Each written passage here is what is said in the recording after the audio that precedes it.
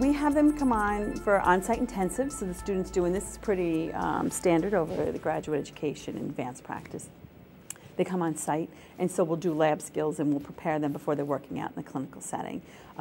We also then coordinate with, they have preceptors in whatever region they're with, and those are people that are, you know, in the discipline.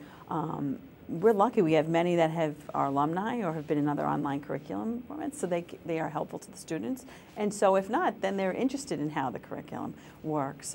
So we build a really strong relationship with our preceptors, and then so when they're out in the clinical setting, we'll go and see them as faculty. Some of the other schools are doing some innovative things where they're doing virtual site visits and recording them and doing things like that. So we've started, instead of maybe just phone calls to check in on, you know, during the semester, in addition to when we go to their site. Now it's a Skype, and again, sometimes it's that face-to-face. It's different than being on the phone.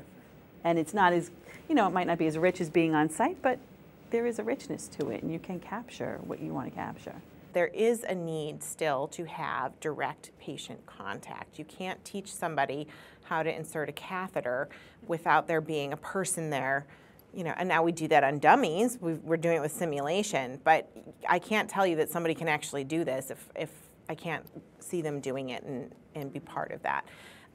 You know, there's a lot of it you can do, but I think there's still an element that needs to be in person for a level of training. Now, that being said, if you've got your associate's degree, you're a registered nurse, and you're coming back and you're being asked to do more critical thinking, more political advocacy, more evidence-based practice, a lot of those things can be done very efficiently remotely, and they can apply to and still be derived from direct patient care.